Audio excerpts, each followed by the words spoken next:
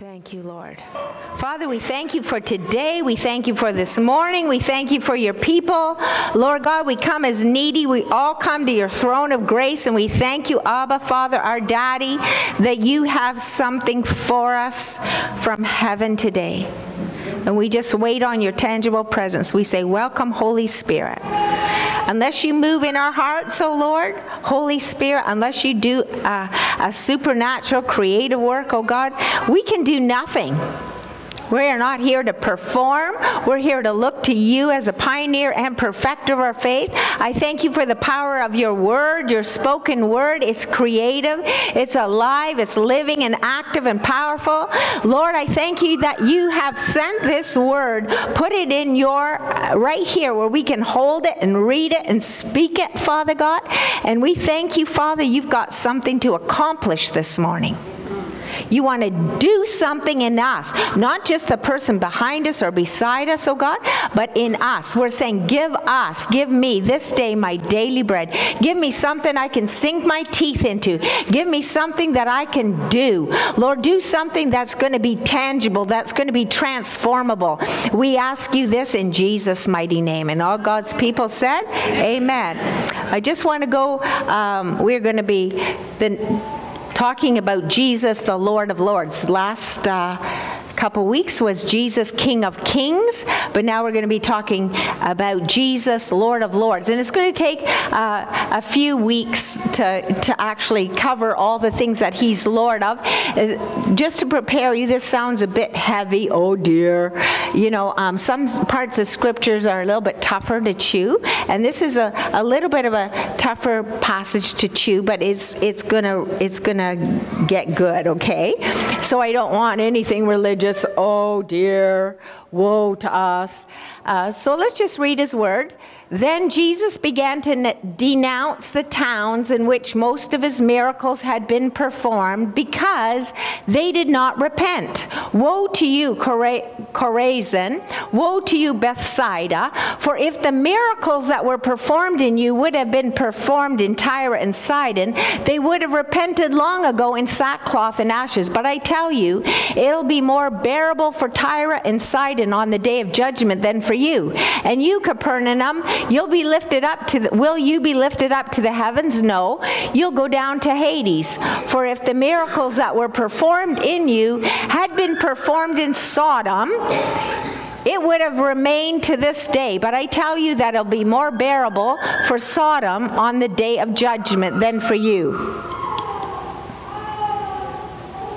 At that time, could you say that with me? At that time, Jesus said, I praise you, Father, Lord of heaven and earth. So Lord, amen, who is he Lord of? What is he Lord of?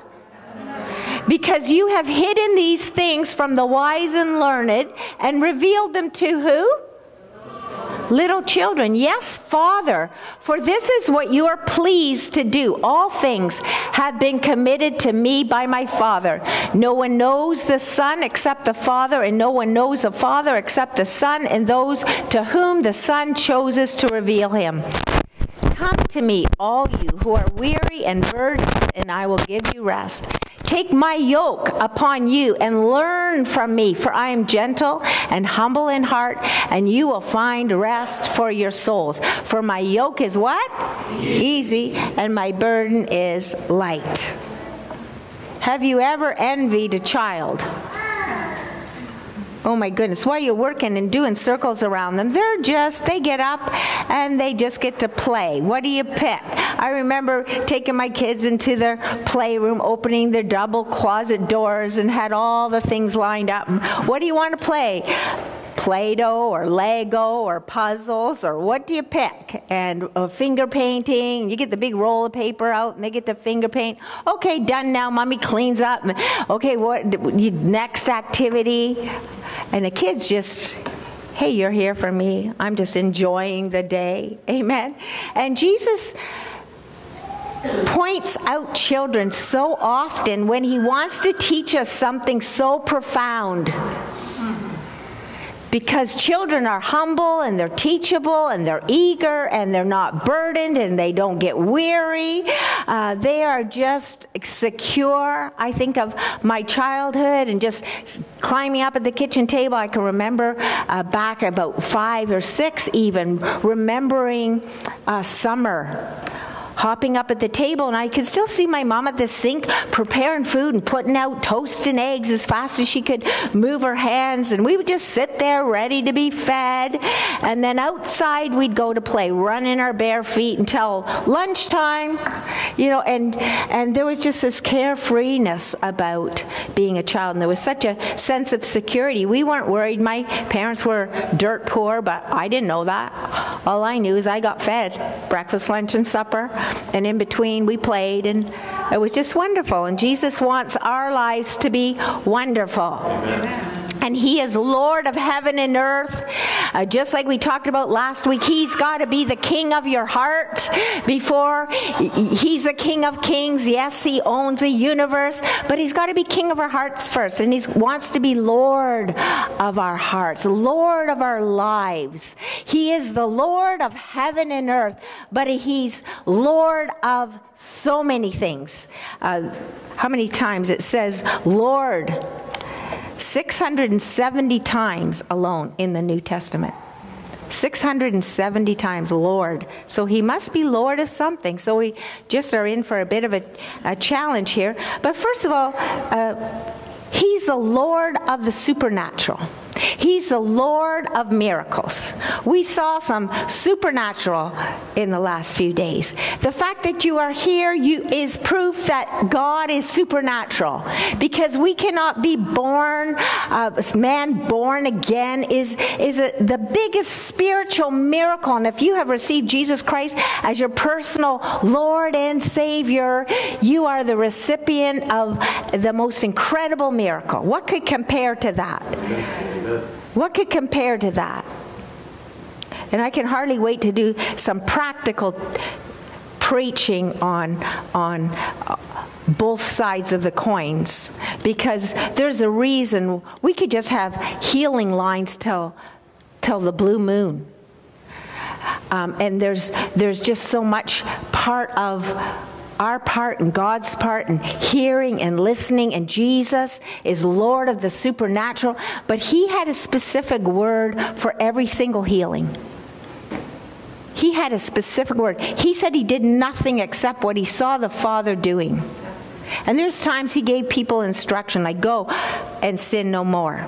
And there were other times where He'd say, go and tell no one, or go show yourself to the priest. Each time Jesus heard a specific word. What's God's way? And so I want you to know Jesus is Lord of the supernatural. But point 2, what is a supernatural to do? Why did Jesus go about doing miracles and healing all who are oppressed of the devil?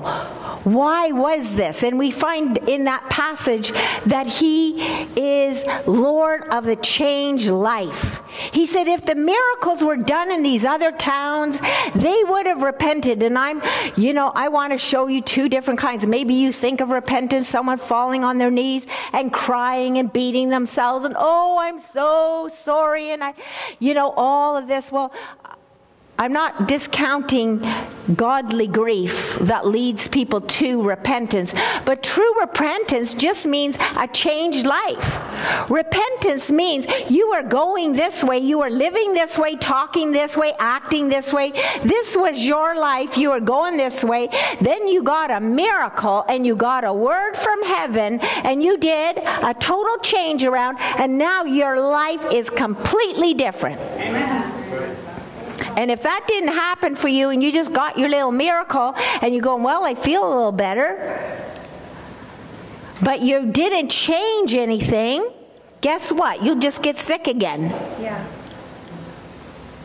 Because a lot of sickness on the earth is because of our wrong choices. Amen? And so God wants us to stay healthy and stay strong, and He shows us in the Word how to do that. And that's the practicality of it all. That's where my heart, my passion is. Because God can give you an instantaneous miracle, but if things don't change in our talking, our thinking, our acting, our lifestyle, So Jesus said they would have repented. They would have changed their ways. My people perish for lack of knowledge. They perish. They're dying and they're sick by the thousands because of lack of knowledge. And so God wants us to change our ways. That's what he was looking for. He was looking for, yes, he did the miracles, but to turn their eyes to Jesus. Turn your eyes on Jesus. Look full in his wonderful face. To get a miracle and get in touch with God, what God is really wanting you to do is, wow, Lord, you are my Lord and my God. We'll see Thomas doubted Jesus, though he had seen all the miracles. He said, I'm not even going to believe until I stick my finger in his side, unless I feel for sure. I won't believe. And then Jesus said, go ahead, Thomas. And he said, my Lord. And he followed Jesus wholeheartedly. Amen. So what Jesus, he is Lord of the supernatural. That's what Jesus does. He loves to do this. He wants everybody. He would that all prosper. He would that all be in health, even as your soul and your mind and your will and your thinking prospers. He wants us whole, body, soul, and spirit. That's why he went to the cross. But he's saying, hey, if you would have believed the God way, you would have changed your way of living. And so that is so key, is to change. He is the Lord of a changed heart, a changed life, a changed attitude. When Jesus came into my life, he began to change things. I had a lot of changing to do. I still have changing to do. That's what repentance is all about. It's not like, oh, I've been caught, I repent. That's not repentance.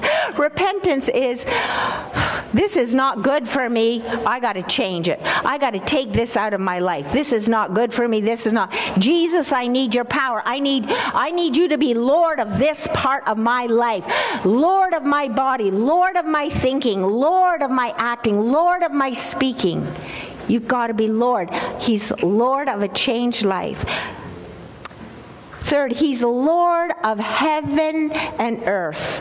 At that time, Jesus said, I praise you, Father, Lord of heaven and earth. Isn't that something? Jesus praised his Father, that all things came from the Father. I praise you, Father. He knew his Abba Father. The things he saw and the things he did, all were related to his Abba Father. And this Father's Day,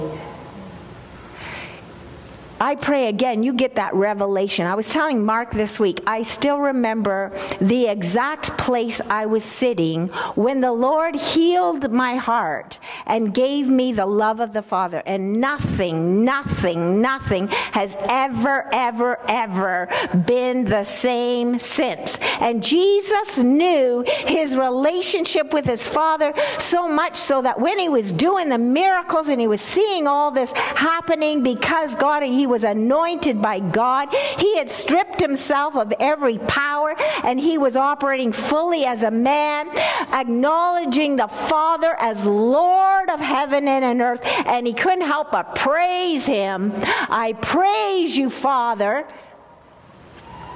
because he had that relationship and he knew who he was, because he could do nothing except what he saw the Father doing. If you have not had that experience to the fullest, I pray that you will. I encourage you. This is what I did. I would be about 24 years old at the time, and I sat in a chair in the corner, a navy blue velvet chair, and I just did what I did several times. I said, I am sitting here until I knew I needed a healing in my soul realm. So I had a pretty good daddy, but he was still human. And he didn't get me. He still never got me until he died and went to heaven. Then I felt like he got me. But you know what? Your Abba Father in heaven gets you. Amen. Gets you. And I remember sitting there and I just kept worshiping my Father until I just going, oh my goodness, my heart was so flooded with the love of God. And the Bible says that. The love of God is shed abroad where? In our hearts. So that we could talk to our Abba Father the way Jesus did. Father, I praise you. Because he knew who he was, maker and Lord of heaven and all of earth. He is Lord. How many lords? How many have been a lord? What is a lord anyways? A lord is a master, a ruler, a master of servants, one who has dominion over others as subjects, to whom service and obedience is due. He is a master, a chief, a prince, a ruler. In history, how many lords have there been? How many people in all the kingdoms of England and Scotland, Lord, and some master and chief, and someone in all the armies? Somebody was the chief, the prince. How many? And Jesus is the Lord of lords. Amen? So he's the Lord of heaven and in earth. He's going to be, he has a final say. And then Jesus says, I praise you, Father, Lord of heaven and earth, because you have hidden these things from the wise and the learned, and revealed them to little children. Yes, Father. Isn't this something?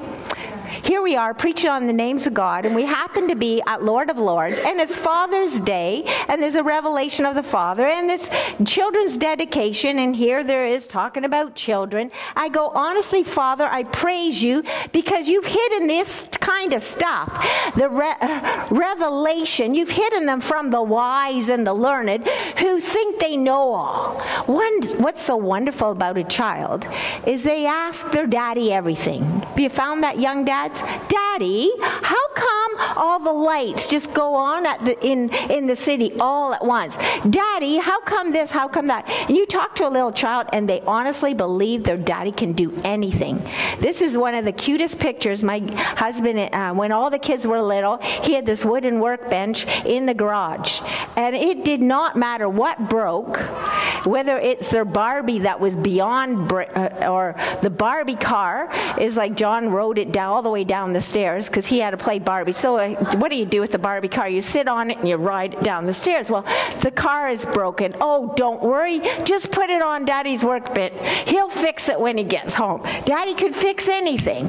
Right? Children have such trust. Are we the same? Do we come to our Father and say, he can fix anything?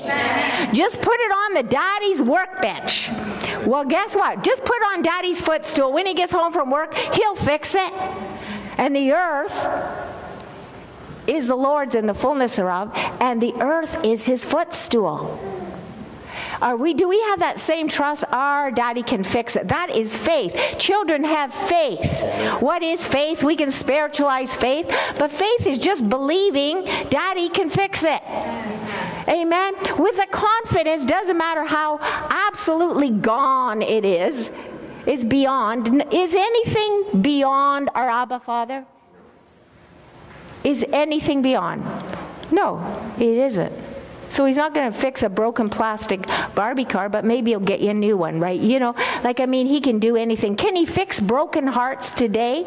I'll just give it to Daddy. He can fix it. He can fix anything. That's faith, and that's why Jesus says, oh, Father, all these miracles, they've seen it. If these miracles were done anywhere else, they would have changed their life. They would have changed their attitude. They would have wanted to know my Father because he's just revealing the Father's heart right there and then. Amen. And so he is Lord of revelation. How many of you know that? He's the Lord of revelation. Unless your eyes opened, you're not going to be able to see. That's what he's saying. Unless you change, Jesus said in another passage, unless you change, you're never going to see the kingdom. You're never going to see the truths, right? Why? Because your brain gets in the way. And he's saying, you've hidden these things from the wise and the learned. Well, you know what? pride blinds. How many of you know there's nobody so blind as someone who's proud? They know. You can't teach them nothing because they know, and they're smarter than you, and they've already got this big list of education, and God's saying, I make foolishness of all of that, the wisdom of the foolishness. It's a foolishness to God. Because there's a higher and there's a greater law here. I am Lord of revelation. So Paul prays, I pray the eyes of your understanding would be enlightened to see the hope to which you've been called, your glorious riches and the inheritance that is yours in Christ. It's yours. Amen. And you just get this confidence where you go, when you get a revelation of that, you know your Father hears you. There's not a shadow of doubt that your Father, your Abba Father, hears you. I remember asking my dad, we had 6 kids in our family, and one day I was sitting at the table and I said, Dad, if you could only keep 2 kids, who would you keep, me and who else? I just had a confidence he would keep me. I wondered who else he would keep if he could only keep. You know what? There is that confidence that says, my Father has many children, but I know I've got his full attention. Amen. I know that he loves me. It's supernatural. That's not pride. That's humility. Children just know Daddy loves me. Amen. Even if he loses his cool. I remember a friend saying once, I loved coming to your house, but I was kind of afraid of your dad. And I'm going, huh? Oh yeah, he'd come in, slam doors, and where's my hammer? He'd shout. He used to get, but I just go, he didn't scare me none. You're not scared of your daddy. Are you scared of your daddy? Your Abba Father in heaven. He can fix everything. Amen. He's the one you go to. You just like, do you have that revelation in your heart? Daddy, who would you keep? Me and who else? Because you got that special spot in your daddy's heart that nobody else has. Amen. That revelation, and he's saying, these people can't see it. They're as blind as a bat. Why? Because they think they know it all, and they got it all, and they went to Bible school, and they've got their big religious robes on, and they're there with all their questions, and they're seeing all the miracles, but it's not making their heart change. It's not drawing them to the Father, and the Lord's saying, you know what? Their pride is just the only thing standing in the way here. The awesome thing is I know there's little spots of dust of pride and rebellion, parts of our old nature. But you can lay your hands on your head and lay your hands on your heart and say, God, I do this every day, believe me. I put my hands on my heart and I go, in Jesus' mighty name, I pray a cleansing of all pride, because I have seen pride in ministries, and it causes things to come down, be ineffective. People see through it. People see through it. How many say amen? You get so tired. You go to so many conferences and you're just going, I am so tired of the hype. What Jesus does, like we sang, this is so amazing. We sang that song because this has been one of my flags I fly. What Jesus does is wonderful enough. We don't have to add any foam and fluff to it and make it something it isn't. Did Jesus heal you? Yep, he did. He did because his word says so. Not always because I feel it, amen. But if you steal the glory, if you're prideful, if that comes into you, Jeremiah, Zechariah this morning, he was talking about all the ministers that have fallen, and then given some examples of the ones that he saw were true. And these ones, Billy Graham prayed that every time before he went on the stadium, that nothing he did would be counteractive or harmful to the gospel of Jesus Christ. That what Jesus does is wonderful enough. We don't have to add to it. Amen. Because people are seeing through it anyways. Amen. You know what's genuine. You're going, that was wonderful. That was genuine. I can take it home. That is mine. But if you didn't, just say I didn't yet, but his word still declares by his stripes I was healed. Then God's going to make another way. But I'm not going to have fake and phony and pride, because guess what? All that is based on pride. And it's going to come down. Sometimes it takes a while before these ministries land up crumbling. But if it's mixed, the clay and the other things are mixed, it's going to crumble. It's not going to stand. But what God does is wonderful enough. What Jesus does is wonderful enough, and it's revealed to children, and children choose to be children. You're adults. Right? You're adults. But you can choose to get a brand new heart and choose to have a childlike heart that says, I'm trusting Daddy. I don't care if it takes 3 years or 5 years. I'm trusting my Daddy, because this has been revealed to me that he loves me. And he is Lord of the supernatural. He is Lord of the changed life. If he wants me to do some changing and has a word to have me cooperate with all of this process, wonderful. I'm open to it. I want change, and I want to be like a child, and I choose to be like a child in whom I don't think my learning is going to bring me any closer to what I know or all these things. It's like pride, come down in Jesus' name. Next, he is Lord. He is the Lord of our burdens. Amen? Here's like a child. Jesus has to say to adults, come to me, you weary. Are you tired yet? Are you tired of making it happen? Are you tired of worrying, thinking that's going to change anything? Your worrying and your burdens, it's like, come on, just lay them down at the foot of the cross. Come to me, Jesus is saying. With all your airs and pretending who you got to be. And it's like, come on, aren't you tired of it? Lay it down. And become like a child. Come humble, come teachable, come just expecting God to do what only God can do, and giving him all the praise and all of the glory. Come to me, because guess what? As adults, we tend to get burdened, and because we tend to worry. And he's going, lay it all down and watch what I'm going to do with it. Have you ever tried to fix something or untie a knot when a kid won't let you have their foot, or take a sliver out and they're not letting you have it? Or try to fix something somebody else has got. Unless you loose it, unless you cast the care of this onto the Lord, you still got it. Say, I'm not worrying about this anymore. This isn't my problems. God's got to make a way. But I avail myself, and teachable. A child is teachable. Lord, show us, how do you want us to get out of debt? Lord, show us and teach us, how do you want us to move back into health and strength in Jesus' name? God's got a plan and a purpose. And you know what? He's asking us, come to me. I'll tell you the solution. There's a solution for every single problem in here. And Jesus told them what to do. And then we don't have to worry about it. And some things just take time, and it's okay. He's a Lord of my worries. It's not my never mind. And we have to do this several times a day. How many of you, something comes in, it starts to play on your mind, and you're going, I am not going to worry about it.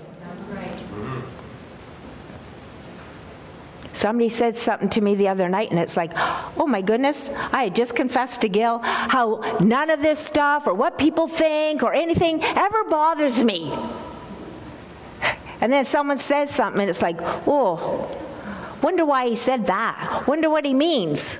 Wonder where he saw me. Wonder what he was thinking. Wonder how many other people he told. And it's like, in the name of Jesus, I'd have cast that thought down several times. You just cast it down in the name of Jesus. Amen. He's Lord of my burdens. He's Lord of my life.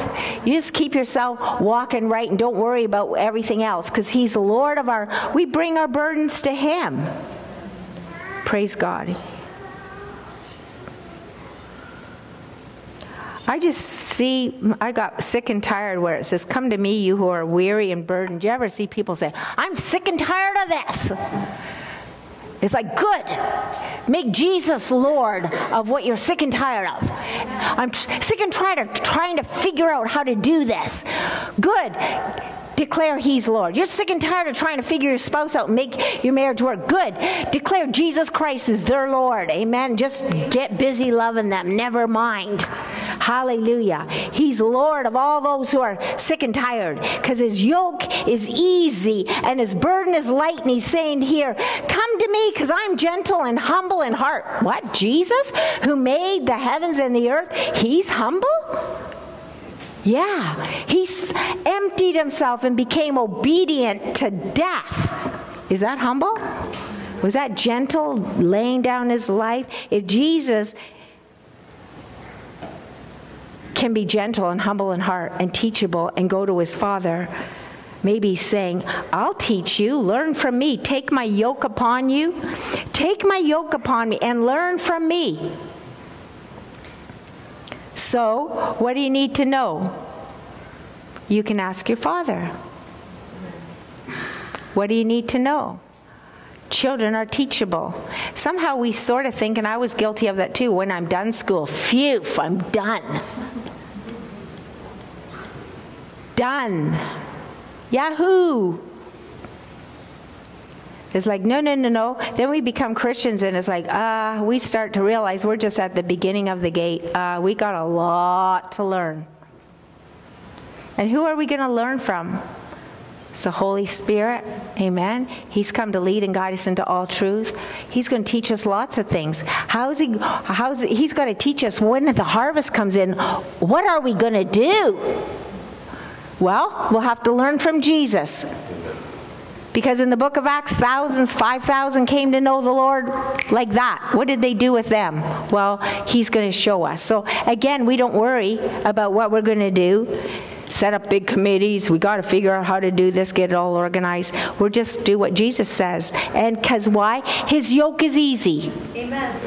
And when Mark was talking to me about pastors, and I met this guy who's pastor of pastors, I say, you know what? My job is so easy. And they both looked at me and they said, lay hands on me. And I go, you know what? Because I won't pick up what's not mine. If it's not easy, if it's not an easy yoke being me and who God created me to be and to preach his word, it's his word. Have I said anything that isn't his word? It's as easy if we preach his word. It gets complicated when we add man thing to it and when we have to perform. I don't have to perform. I can't make anything happen. But if I put the word to practice, he's going to make everything happen. Amen? So he's saying, if you're wearing a heavy yoke this morning, Jesus is saying, come to me. Take that yoke off. Take the yoke of religion off, of performing and all this kind of stuff, and just take mine instead. Because my yoke is easy and my burden's light. Amen. And I just want to speak to any disappointments here. If you're disappointed because you didn't get it, it's like, you know what? That's not the end of the story. The wonderful thing is we are all on a journey. And if God's not going to do something one way, he's going to do it another way. Like I preached several weeks ago, 7 reasons why God wants to heal your body. 7 reasons, ways he heals. He heals lots of different ways. How he helps one person get out of debt is going to be so different than how he enables somebody else. How he deals with your addictions and your problems is going to be your very own testimony.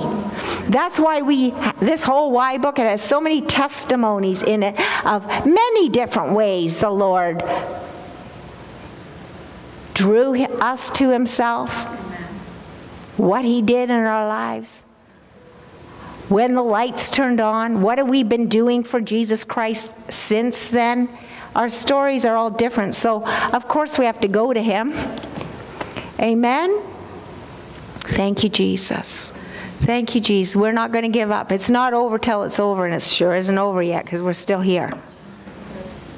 If God knows all you lay your heart and your life bare before him, that whatever he wants to do, he can do. Whatever he says is like, Lord, you give us the tools. You know you're leading us. Amen. Sometimes we would worry and say, well, maybe if I didn't do this, I've been praying that over you, so you wouldn't look back and say, well, maybe I shouldn't have worked so hard that week, and maybe I shouldn't have gone boating or whatever. We can just so go there. What did I do to make this happen or that happen or whatever? And the Lord is just going, don't even go there. Just, you're here now, and God is, what is his good news? His good news is, I'm with you. Even if you walk through a bit of a valley, I'll be with you. You get a little burdened and a little worried. Sorry, Father, I'm just casting the care of that one onto you. Help me to hear, is there something you want me to do about this? Or do I just leave it on your workbench for a while here and give you some time? Amen? So your Father loves you. He is Lord of the supernatural. He is Lord of our changed lives, changed thinking, changed talking, changed relationships. He is Lord. He is Lord of heaven and earth. He is Lord of revelation knowledge, that we could actually even know God as our Father is supernatural. He's Lord of our burdens. He's Lord. Is he your Lord? Because Jesus said, not everybody who says to me, Lord, Lord. A lot of people are calling him Lord. Is he truly your master? Is he truly your prince? Is he truly the one who rules over? Is he truly the one you serve? Amen. And if you do, and you just going, with all of my heart, Lord, I'm giving this all that I have. I'm giving it all that I have. And if I make a mistake, I know I can get up, brush myself off, get cleansing, and get up again. And God, go for you full tilt, because I'm going full tilt for you, God. You're teaching me. I'm learning. I'm growing. I'm becoming more and more like you, Jesus. Hallelujah. Be honored. When Jesus is Lord, truly Lord of somebody's life, they're going to live a supernatural life. They're going to be saying, how on earth is this happening? Tell me. Spell it out. Amen. How many want to live those kind of lives? Bringing glory and honor to the Father, because you will. Amen. Stand to your feet. And if there is an area of your life where you just go, tell you the truth, may as well tell God the truth. How many of you know? It's just good to be honest with the Lord. To tell him the truth. Tell you the truth, Lord. You're Lord of my eternity, and you're Lord of my finances. But I don't think I can honestly say you're Lord of my time and activities. Is there an area where you just go, or God, I'm still making the decisions around here about my finances or whatever. Is there an area of your life where you say, I haven't truly made him Lord? Then this morning is your opportunity again. So, Father, we come to your throne of grace, and we thank you that you've revealed these things to children. And we choose, Father, to have the mind and the heart of a child. We invite you to create in us a clean heart, a new and a right spirit. We ask you, we give you permission to cleanse our mind and our thinking, ways we think we already know how things work. Father, we ask you to cleanse our hearts and truly make us like children, teachable. Help us to know that we can come before our Abba Father. Give us a revelation again to a higher degree of how much you love us, Lord. Hallelujah. Thank you, Father. We give you praise this morning. As we go out of this place, Father, I pray that again we just declare you Lord of this day, of everywhere we go and who we speak to, Father. We need you. We declare you Lord of this week. We declare it a supernatural blessed week, Father. We declare you Lord of baby Braylon, George, Lord God, we declare that you are Lord, and you can give them the divine ability to nurse, oh God, and come home. You are Lord. You put the yes in the doctor's mouths, Lord. We trust you, Lord. You are Lord. You are Lord. You can do anything. You're God of the supernatural. Let's go from this place worshiping Jesus. Amen.